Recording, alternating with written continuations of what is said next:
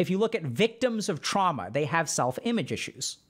This is conserved within humanity, that if you take a child and you're emotionally abusive to them for years and years and years, they will adapt to that way of thinking. And one of the survival mechanisms that they adopt is actually that they start to think lowly of themselves. If I don't deserve love in the first place, it doesn't hurt to not get love.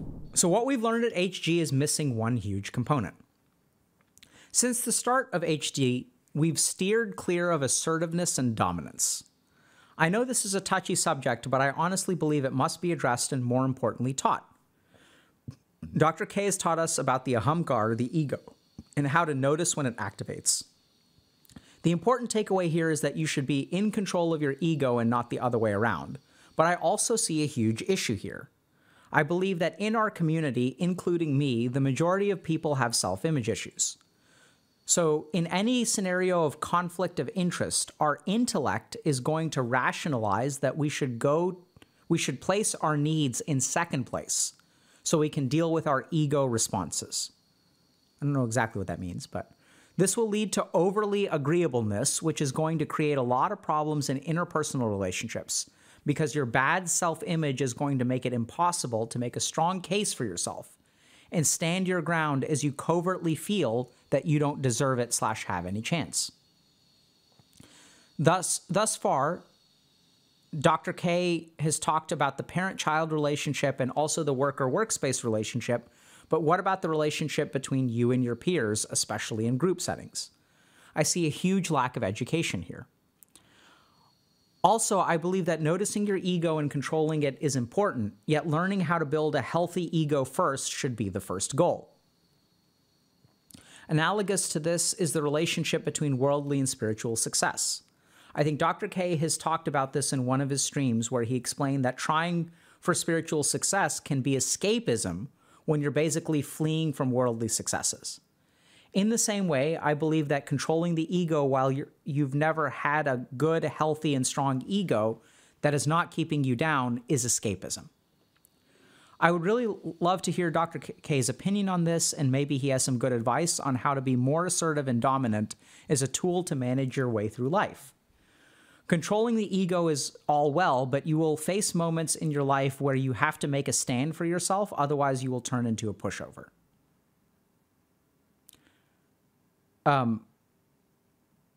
Okay, just my quick thoughts. I think there's more to say to this, but you get the point, I hope.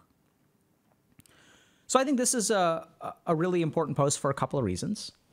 The first is that it's pointing out a potential deficiency in what we've covered so far. So I think that's really important. The second is that, and we don't really ever talk about how to build a healthy ego. We sort of do, but I'm realizing now there have been absolutely deficiencies in what I've taught. The other thing that's really important here is that this person seems to have done a lot of their homework, has been a part of the community for a long time, has understood a lot of these issues. So what this person is kind of saying is that, okay, noticing and controlling the ego. So if I have an identity that has a low self-image, and if I think of myself as a bad person, controlling my self-image of being bad is a piece of the puzzle, absolutely. But we haven't really talked about how do I build a healthy ego to begin with, right? Like, it's one thing to be able to control a negative self-image, but the crux of what I'm hearing this person say is how do we create a healthy ego? So today what we're going to talk about is how to make a healthy ego. So let's start by understanding what is the point of ego? Because oftentimes when we talk about ego, we talk about it in a negative light, right? So like, oh, your ego, you have all these negative self-image issues, and the ego is bad, and we need to get control of our ego. So the first thing to understand is that the ego is neither good nor bad. It is a tool of the mind. So the three major pillars of mind are going to be emotions, our manas, our ahamkara, or ego, or the sense of self or identity, and our buddhi, or our intellect. These three things relate to each other, okay? They interact with each other. Now, the thing is, are any of these things good or bad? Like, neither. What makes them good or bad is depending on how out of control they are. So let's take emotions, for example. Are emotions good or are they bad? Well, it depends. So if my emotions rule my life, then that's a problem. Right? If I can't control my emotions, feeling emotions isn't necessarily bad. Feeling them too intensely, being controlled by them, like if I'm so anxious that I can't go to a party and then I let that anxiety control my life, then that's a problem. Ego is the same way. So the reason that we sort of focus a lot on ego is because when the ego gets out of our control, it starts controlling us and controlling our life. And as the person sort of mentioned, a lot of people in our community may have self-image issues, self-esteem issues, etc. Right? This isn't because we're a weak community or anything like that. That's because the way that technology is especially shaping us, right? So we're like sort of doing a lot of ego-inflating stuff. Like on social media, I get likes. I don't get as many likes as this person. So the more that we compare ourselves to other people, the worse our ego gets. So we sort of talk about controlling the ego because for a lot of people, it causes problems. And the third part of our mind is the intellect, which that too, if it gets out of control, will be really problematic for us. So not really a direct example, but an interesting example is we'll have people who are hyper-intellectual. And their mind is so logical, but then they still like run into trouble. Because the truth is you can logically come up with something, but it's not going to change your behavior, right? I logically know I should never eat another hot dog for the rest of my life. Easy. I should eat broccoli and cabbage every day. I should have brown rice instead of white rice. I should never eat another cookie, never have another soda. Never drink alcohol, never smoke a cigarette, never use marijuana. I know exactly what I should do. I should exercise every day. I should uninstall all the video games off my phone. On my computer. I should uninstall all the social media off of, I know what I should do. Logically, it's easy. I figured everything out because I'm so smart. But that doesn't fix our life. So the key thing to understand about all the parts of the mind is that they're good, they're healthy, they're there for a reason. They're also conserved across every human mind, right? So like there's a reason that we've evolved to have these. So let's start by understanding what's the point of ego. Why do we even have this thing if it's out of whack so much? So ego is essentially a tool of efficiency. So in order to navigate the world, our mind needs an ego. So I'll give you all just a simple example. So when I go eat at a restaurant, let's say with a group of my work colleagues, where do I sit? Who orders? Who pays the bill? All of that has to do based on ego or identity. Who's the boss? Right? So like, because there's a social hierarchy amongst human beings, which we have social hierarchies, right? We know this. The way that we navigate social hierarchies is via ego. So where do I fit into the pecking order? That's what ego allows us to do. Imagine how on earth are we supposed to do stuff if we don't have any sense of identity or social hierarchy? Like if I'm, married to someone, that's a part of my identity. And that helps me navigate a lot of different things. Like what's okay for me to do and what's not okay for me to do. What's okay for my partner to do and what's not okay for my partner to do. So identity or ego helps us navigate social relationships, which is a big part of why comparison is a huge part of ego.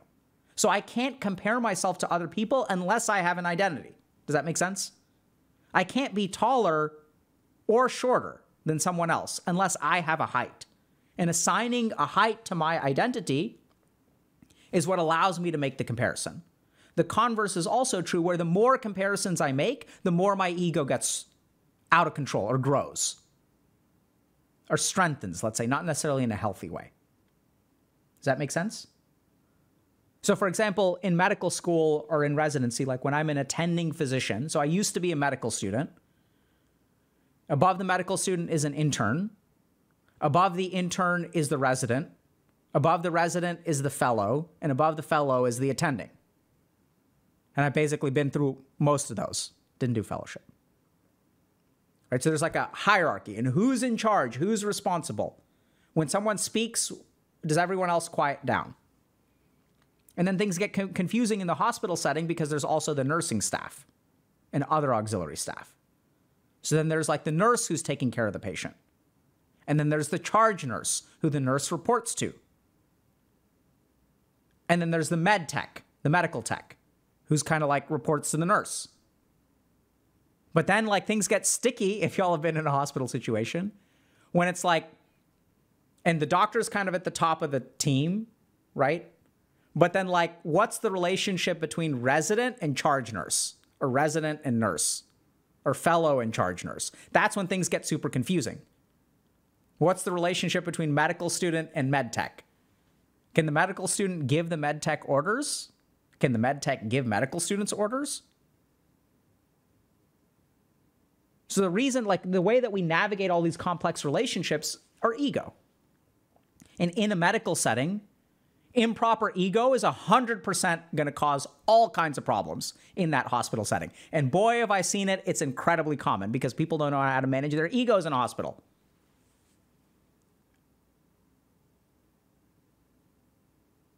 And it's not just like doctors that don't know how to manage their egos or nurses that don't know how to manage it. Like anyone can have an ego. Medical student can absolutely have an ego, even though they're at the absolute bottom of the totem pole. So we'll use phrases like needs to learn their place. And this is where, like, even as an attending, it's important for me to check my ego and listen to the medical student. Because here's the really important thing that you understand as an attending, once you hopefully get this. Who actually knows the patient the best? As an attending, I'm responsible for 30 patients. I've got 2 residents on my team.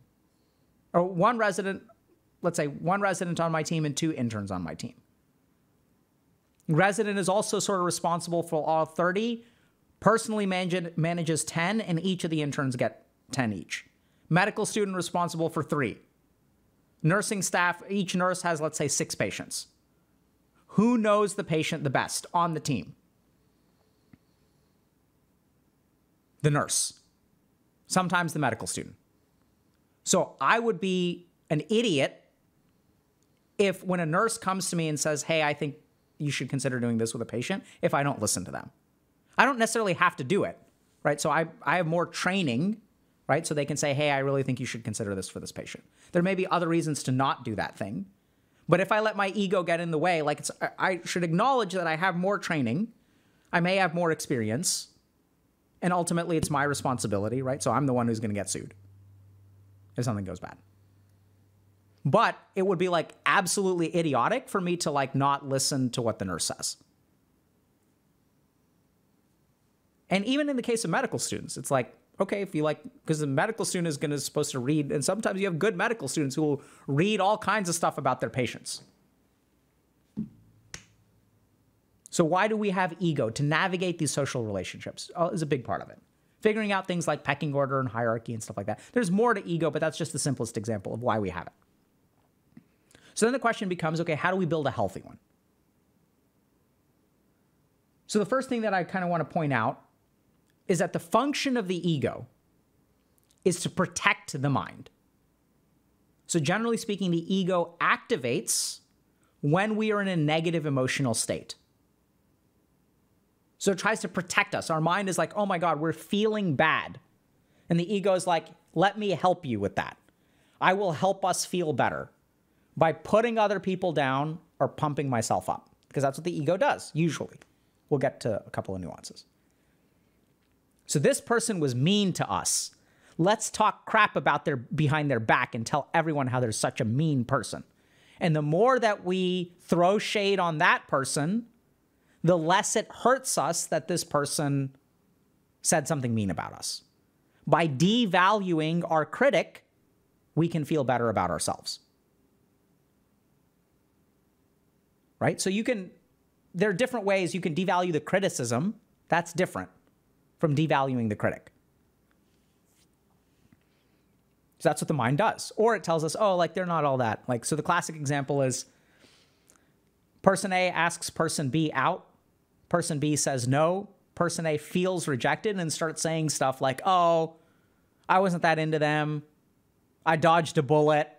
They start telling themselves all kinds of things to help them feel better, to get rid of the rejection, right? Because the more you convince yourself that you dodged a bullet, the less it hurts then you're not rejected, right? You dodged. It was a win, actually.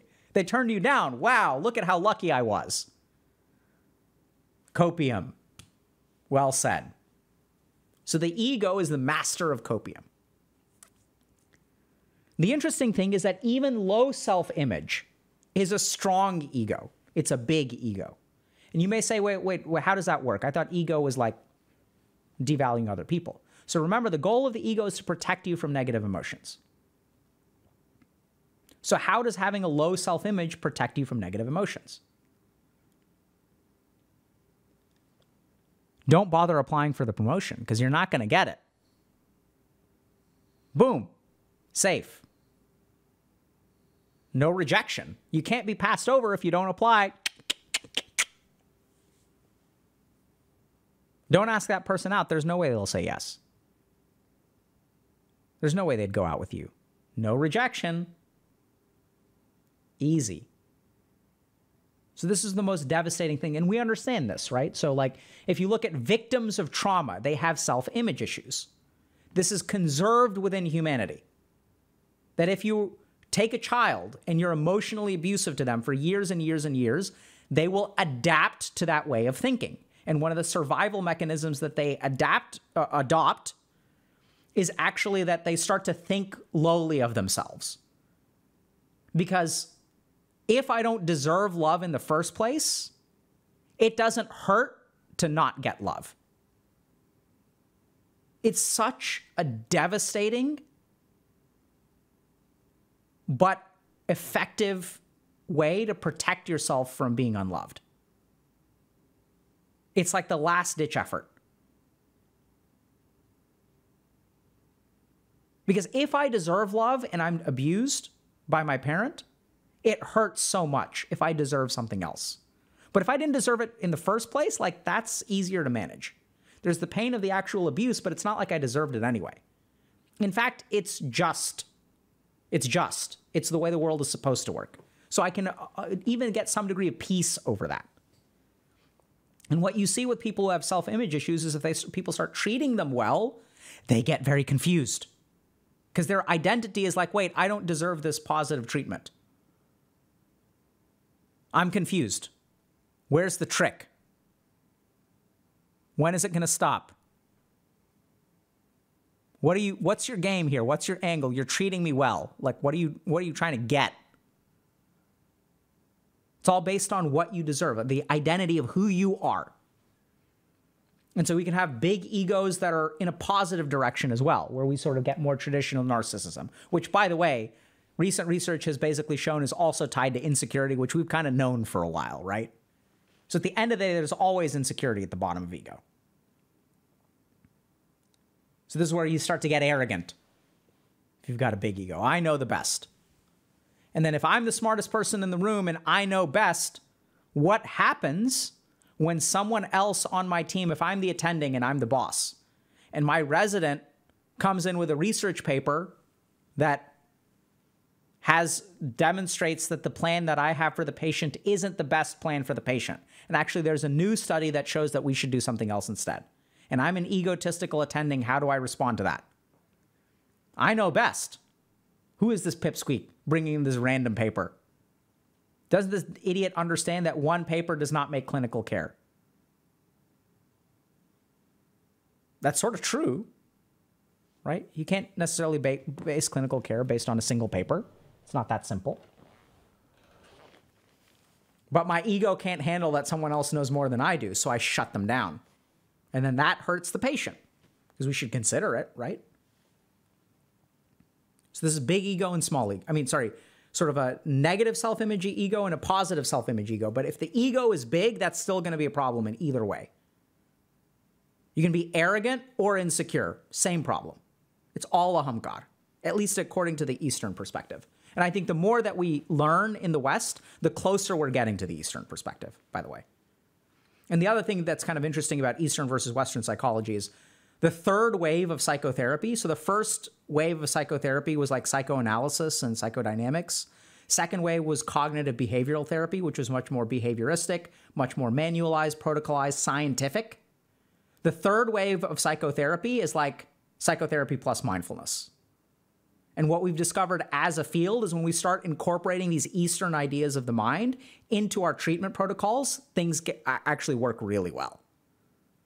So I think Western psychology is quickly learning the value of Eastern psychology. The interesting thing is that they don't even think about it that way. They just think about it as mindfulness. There's a ton that's still left to learn. So if you want to build a healthy ego, there are 5 things that you can do. The first is to recognize that comparison feeds the ego.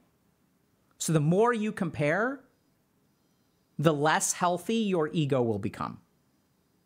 And this is important to understand. Thinking of myself as better than other people or worse than other people is both of those are going to lead to unhealthy ego, right? Because one's going to make me arrogant. We don't want to be arrogant. One is going to make me have low self-esteem. I don't want to have low self-esteem. So try to limit your comparison as much as possible. And this is where the person who wrote this post, I think, missed one really crucial thing, which, the reason they missed it is because I've never articulated it this way. So they didn't actually miss it. It's my fault. But the key thing is that when we talk about noticing and controlling is important, yet learning how to build a healthy ego should be the first goal. The way that you build a healthy ego is by noticing the ego. This is actually one of the key components. Noticing the ego is actually a key step to building a healthy ego. And how does that work? It's because as you notice, oh, look, I'm comparing myself to this person again. Actually, I don't even know why it's fair. I'm comparing myself to, let's say, Arteezy in terms of Dota skill. He's a professional player, for those of you who don't play Dota. I'm comparing myself to Doublelift. Right? So I'm comparing myself to XQC, or I'm comparing myself to whoever. Any kind of comparison is going to result in growing your ego. So noticing that comparison and recognizing, oh, by the way, all of these people are just different from me. I have a completely different set of background. I have a completely different upbringing. I have a completely different set of advantages and disadvantages. I'm me and they are them. They can still be better at Dota than I am, but it has nothing to do with me as an identity. Like, it doesn't make me a bad human being.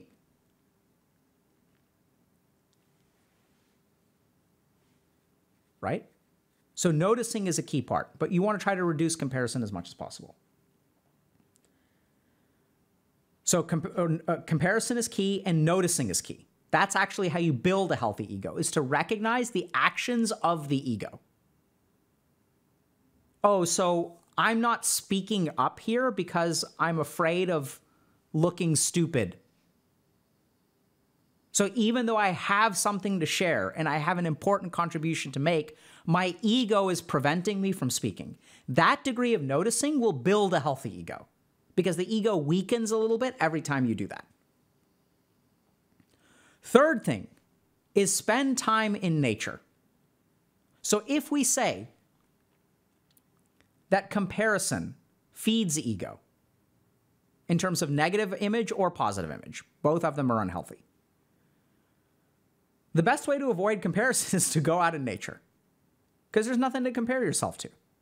And your mind may linger with comparative thoughts, right? You'll have echoes from past things. Oh, I'm out here just taking a hike and all my friends are doing this. It's a comparative thought. But that thought was born yesterday.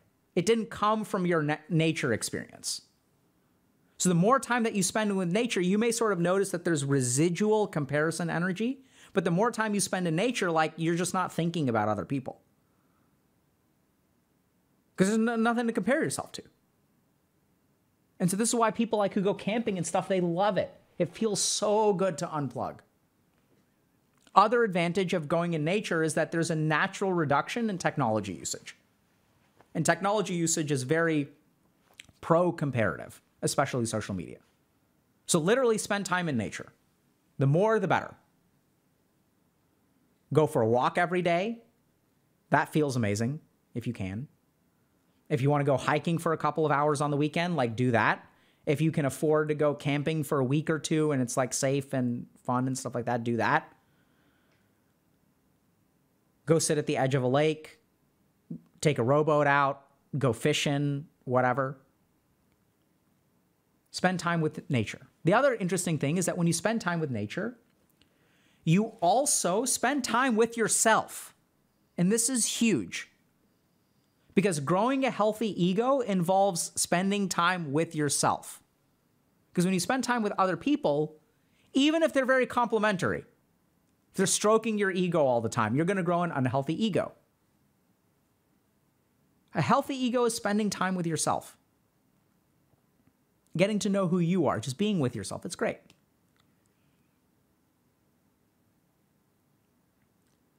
The next thing that you need to learn if you want to grow a healthy ego is remember, the ego is a protective mechanism. It activates primarily to protect us from negative emotions. So, learning to tolerate and not be afraid of negative emotions will naturally reduce the ego. Will naturally build healthy self-image. And when I say reduce the ego, the larger your ego is, the more solidified your self-image is. And the healthier self-image is like more of a neutral self-image. And we'll share a meditation with y'all in a second about that. So it's kind of like a smaller ego is a healthier ego, in a sense.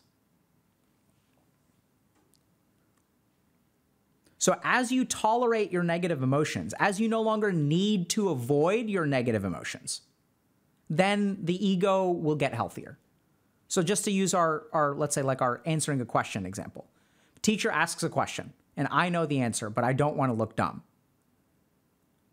It is the avoidance of feeling dumb or being embarrassed that causes me to stay quiet.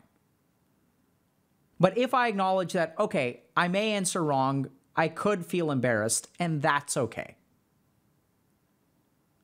I can actually handle a little bit of embarrassment. Like, I don't need to shape my life to avoid embarrassment at every turn. We're not saying we're going to go out there and do the most embarrassing things all the time, but like in this individual instance, like it's just a little bit of embarrassment. The teacher will correct me, and then like tomorrow, like the embarrassment will be gone. Because the tricky thing is that the more we avoid negative emotions, the more egotistical we become, and the more restrictive our life becomes. The classic example of this is the 180 IQ quantum physics amateur on the internet. Right? They're so smart. They have such a big ego. They know everything else. And by the way, yeah, no, I just sit at home and I read quantum mechanics for fun. I don't actually do anything with it. And then if you talk to that person, if you work with that person, because I worked with that person a lot, or those people, what you tend to find is a very, very low tolerance for negative emotion. Because why are those people sitting at home studying quantum mechanics instead of working, you know, at jet propulsion laboratories or in a quantum computing place? It's because the gap between being at home and actually like doing substantive work in quantum mechanics involves a lot of exposures to negative emotion, including going to class where people may know more than you, including going to class where people may be smarter than you. And I don't like the way that that feels, including being afraid that you may not actually be able to get an A in quantum mechanics if it's real quantum mechanics. There are all kinds of negative emotions. And what we tend to see is that intolerance of negative emotion is correlated with an unhealthy ego. So learn to tolerate your negative emotions, expose yourself a little bit more to negative emotions, and your ego will get healthier. And the last thing to do is meditate.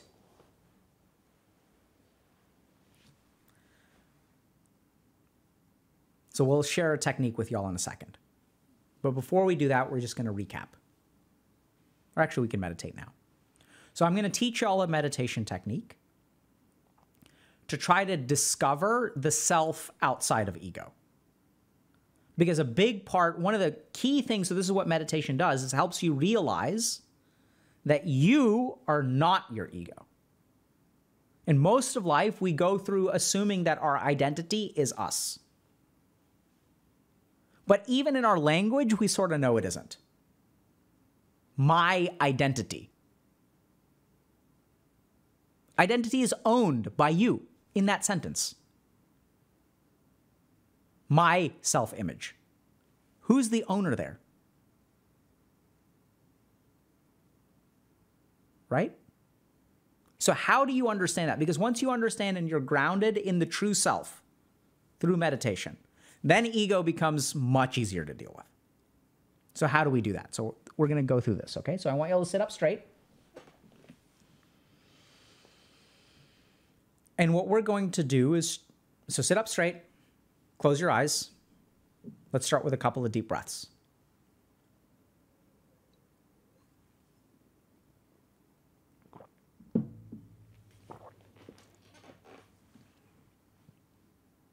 So we're going to start this meditation. I want you to keep your eyes closed. I'm going to just guide your attention to a couple of things. And we're going to start by focusing on permanence and impermanence. So we're actually going to start with the outside world. So I want you to notice what is permanent or impermanent in the outside world. Let's think about whether the sun is outside. Is it daytime or is it nighttime? The weather. Now we're going to kind of shrink a little bit, even as you notice sensations. So the sound of my voice. How permanent is it? And I want you to notice all of the sounds around you. And appreciate their impermanence.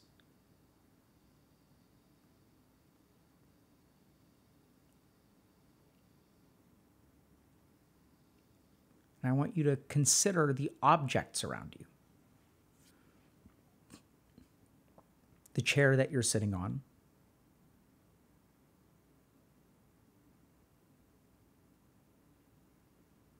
The objects in your room. A plant. How permanent are those objects? So objects tend to be more permanent. But even then, there are qualities of objects that can be changeable. So a chair can be disassembled. A plant can grow. A chair can also be moved.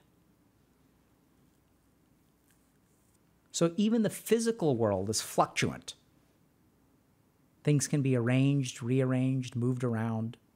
They're not fixed forever in that way. And even the sun. Is the sun permanent? Will it exist for all time? Has it existed for all time? And now I want you to withdraw further into yourself.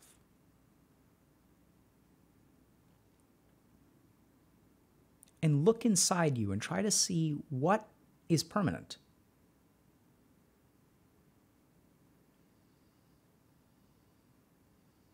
You may be feeling particular physical sensations, like hunger or thirst, or an itch.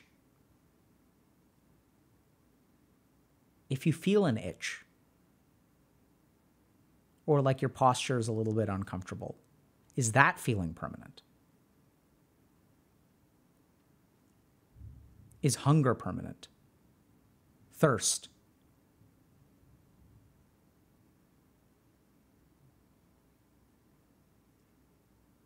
And what about emotions?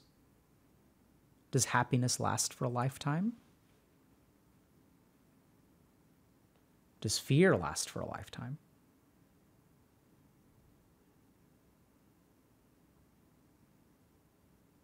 And now I want you to notice your thoughts.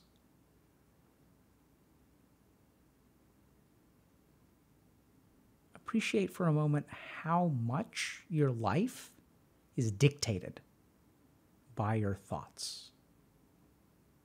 What are all the things that you do in a day because you think of doing them? I want this. I don't want that. What will this person think? If I do this, this will happen. I better not do that. Or I absolutely have to do this for this to happen. And now notice the quality of your thoughts. Notice how they pop into existence and fizzle out.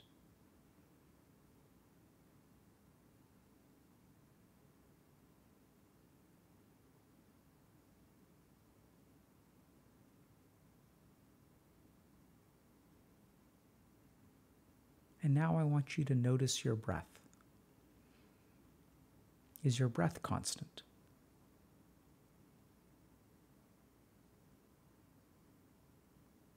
Even it fluctuates. There's an inhalation, an exhalation.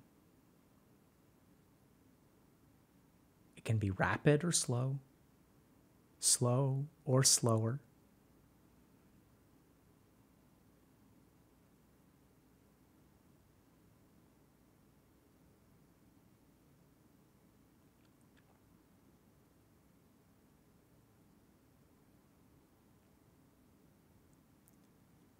Now what I want you to settle down into is the part of you that has been doing this practice. The part of you that has been doing the noticing.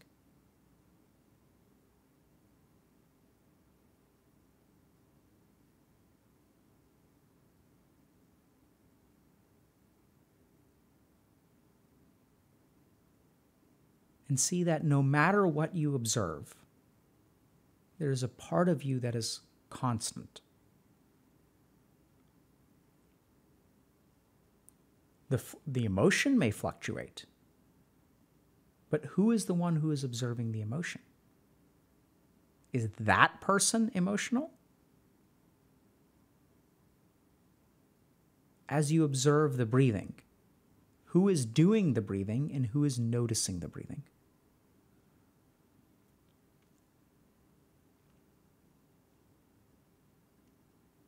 And notice that you can get caught up in your thoughts or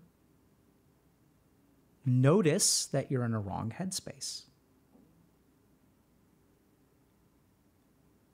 So there are times where we fuse with our thoughts and times which we are aware of them.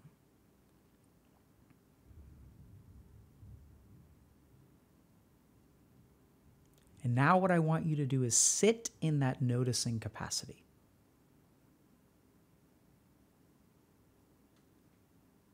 We'll sit for about 30 seconds.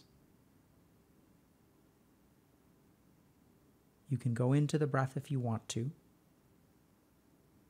The breath is more on the constant side.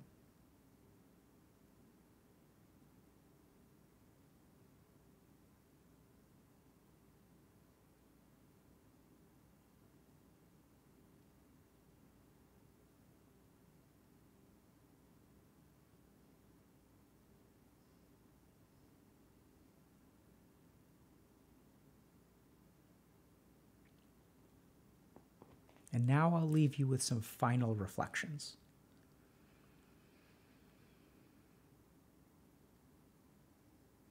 The first thing to consider, I'll give you some hypotheses. So as you practice this, do this practice for about 7 days, every day for a few minutes, I want you to try to figure out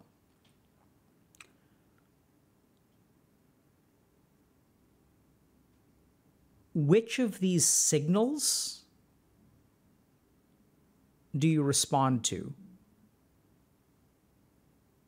make the best and worst parts of your life? So when you're thinking about the worst decisions you make, let's say, or the worst things that you do, or the worst situations in your life, what within you dictates you winding up in that situation?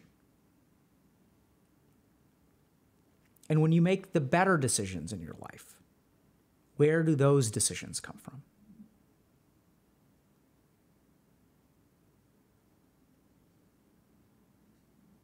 And so look at your life and which part of you dictates what happens in your life and what the effect is when you listen to that part of you. So a simple way to put it is, when you act due to your emotions, what impact does that have in your life? When you act due to your thoughts, what impact does that have in your life?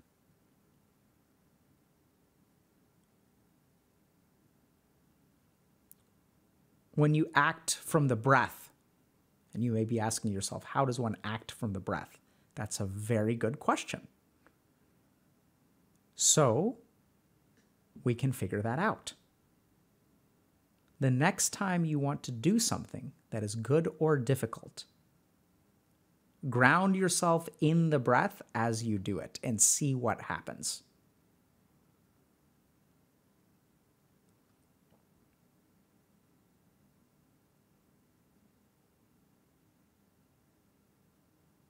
And now go ahead and come on back.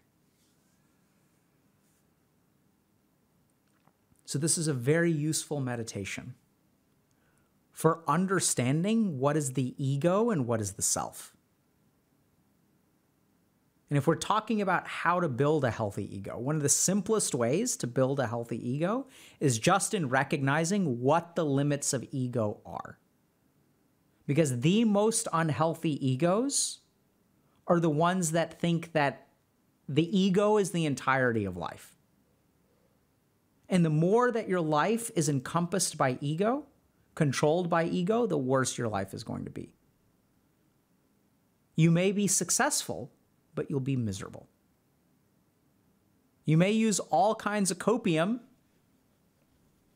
and egotistical rationalizations, but at its core, you will be unhappy. And any observant human will be able to tell this about you. The only ones who won't notice this are the ones who themselves are unhappy and look up to you because they think that getting what you have will make them unhappy.